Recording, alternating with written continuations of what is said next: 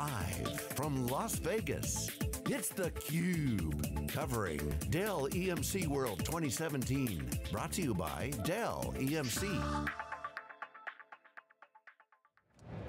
Well, good morning, welcome here on theCUBE. We continue our coverage here at Dell EMC World 2017. We're live at the Venetian, theCUBE, the flagship broadcast, of course, of SiliconANGLE TV, where John Furrier loves to say, we extract the signal from the noise. To help me do that, Rebecca Knight, our co-host here. And also joining us from Dell EMC is Ruya Barrett. Ruya, good to see you this morning. Thank you, thanks for having us. The Senior Director of Product Marketing, and Marti Vandemore from Heartland Financial. Marti, you have a mouthful. You're the SVP and Director of Operations and Infrastructure. So a big portfolio with Heartland Financial. Good to see you as well, sir. Nice to be here. Tell us a little bit, first off, about your operation, who you are, your footprint, and a little bit more about your responsibilities. Sure, yeah. Heartland Financial is a bank holding company founded in 1981. We have 10 independent bank charters, which is a little bit different for a company our size, but we believe in having a community bank focus. So we have local boards of directors and individual charters for our banks. We're in 12 states. We have 112 locations serving 87 communities.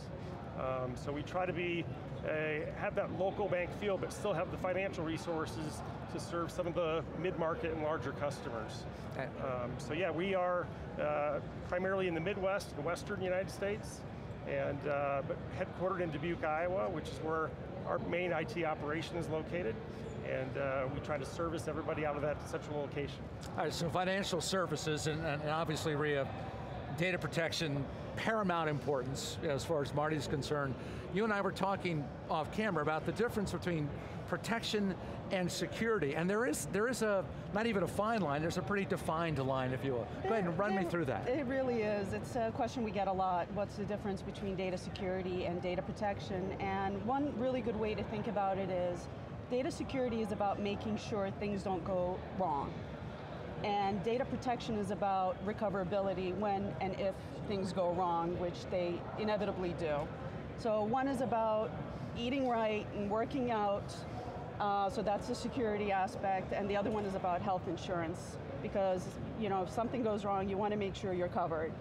So that would be the way I would really describe the difference between the two. But we do see a convergence as we look at some use cases for our customers where the two are starting to really kind of blend together and become part of, again, some of the challenges that customers have. Marti, you're a relatively new customer to Dell EMC. Can you tell us a little bit about what you were looking for in your data protection and security, and why you made the switch to Dell EMC?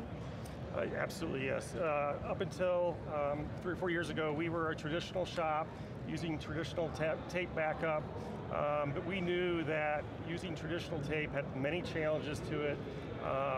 The backup windows were shrinking, so we were having shortened windows to be able to get our data backed up and protected. The recoverability was going to take too long, and if we did have a significant issue, we were not going to be able to meet our recovery time objectives, which is the amount of time to recover.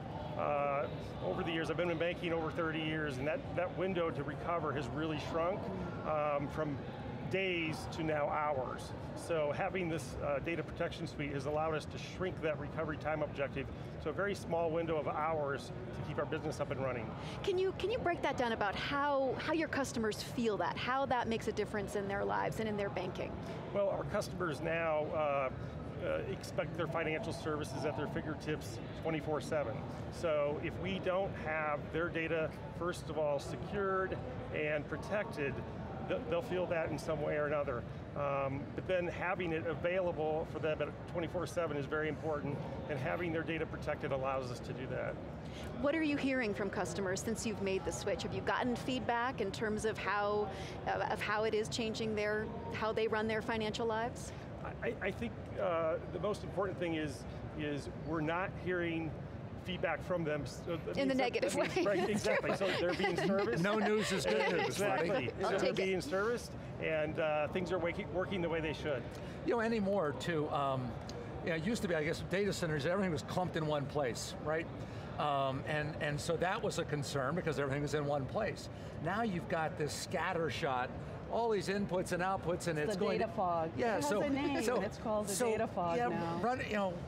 a new set of headaches for you, Ruya. It really is. It's interesting. I mean, I would say in the financial services, you're also a highly regulated business, so much more than just how customers are feeling, data protection. I think financial services just really needs to be able to make sure that they can recover under multiple scenarios. Now the data fog is an interesting one. You talked about a lot of your different locations, and we're seeing that across all different businesses now. Customers used to have a data center or 2 or 3, and there was massive data kind of between 4 walls, and it was pretty much straightforward to be able to protect it. Now we're seeing cloud deployments, we're seeing data really moving to where the consumers are to the edge, and those 4 walls have pretty much disappeared, so you have no longer the center, this data center, but more centers of data. And data protection is really evolving, I think. We had some cloud announcements here yesterday, and it's really all about how do you protect that data that's no longer between 4 walls, limited to 4 walls. So Marti, are you seeing that in your practice in terms of trying to maintain some control, but having a lot of different repositories, if you will, of data and going out to different input places or spots, or I guess exactly how are you trying to find, I guess, answers to these kinds of problems? Making your way through the data fog. Yeah, that Ruya's fog. talking about, because 30 years plus in the business, you've seen some changes, I would assume. I definitely have seen some changes, and we are. Financial services are traditionally a little bit more conservative, so we've been able to kind of watch this marketplace and learn from some of the mistakes maybe some of the other industries are making, but it's certainly starting to hit us, and our data is starting to spread. But we're working with Dell EMC to make sure that as that data spreads, not only is it secure, it's backed up, it's protected, and we still have control over it. Absolutely, and visibility. Yep, yes. Ruya, in terms of working with a client like Heartland Financial, how much learning goes on between your financial services clients, your clients in genomics research, your clients in other media and entertainment? How much do you learn in terms of what one client is dealing with in terms of data challenges and another? That's a great question. Again, at the end of the day, one of the things that makes data protection interesting is it's not about infrastructure, it's about data. And it really starts at the application level, and depending on the different businesses and industries, they have very different requirements. We talked about different applications, and Dell EMC within their data protection supports the most heterogeneous application platforms out there. We have support for VMware, we have support for multiple hypervisors and optimized solutions. So it's really about data protection, it's not about the infrastructure or where the data sits. It's all the way from the data's creation to the networks, to the resting point of data. So we learn a lot, and we're finding out more and more about how to build best practices into some of the products that we're bringing to market as well. I'll take cloud as an example. We're evolving as our customers' journey in cloud, how they're using, how they're deploying is changing, and we have to make sure that we're morphing our portfolio to meet not just their requirements from yesteryear, but where they want to go and how they want to utilize these new forms of compute and deployment. Marti, I want to talk about the technology as a recruitment tool. We've heard a lot from a survey that Dell EMC did about how millennials will quit a job if they don't think the technology is hot. CEOs view technology as a major way to retain their top talent. Do you see evidence of that in your workforce at Heartland? Absolutely, yes. We've made a significant investment over the last 3 or 4 years in not only data protection, but also the VBlock converged infrastructure, and having that type of technology in our shop, it definitely draws in talent and allows them to work with the latest, greatest tools, and which is what excites people that are in technology. So it definitely has made a difference. Ruya, maybe the size of the enterprise. Does that affect, or does that come into play here? You've got mid-range, maybe they have different concerns, enterprise has different concerns. Absolutely. Or is there overlap there where they do have some commonality? I think they do. There's a lot of commonality. I think more and more customers are under such a time crunch, and technology and the accelerated business cycles are really forcing IT to come up with solutions that are just going to be fast to deploy, easy to manage, and we see that across both mid-range customers as well as enterprise customers. Now on the enterprise customer side, they have some additional requirements. Traditional backup is no longer meeting their requirements for scale. Some of their applications have grown so big that the data path needs to be addressed. You can't just do things the way you've traditionally done. The other one is, I think on the enterprise side, there's a lot more, there's a lot more complexity. So they're looking for, when we talk about ease of management, they want to have direct access to our APIs. They want to be able to build and automate their people and processes around the technology, but it's very different than going in and doing things in a UI. So there are a lot of overlap, especially in the requirements around simplicity and speed of deployment, ease of scale. But then there's definitely some differences in terms of how they want to use the technology and how they want to deploy it and how far it needs to scale. Marty, Ruya just kind of touched on something about speed.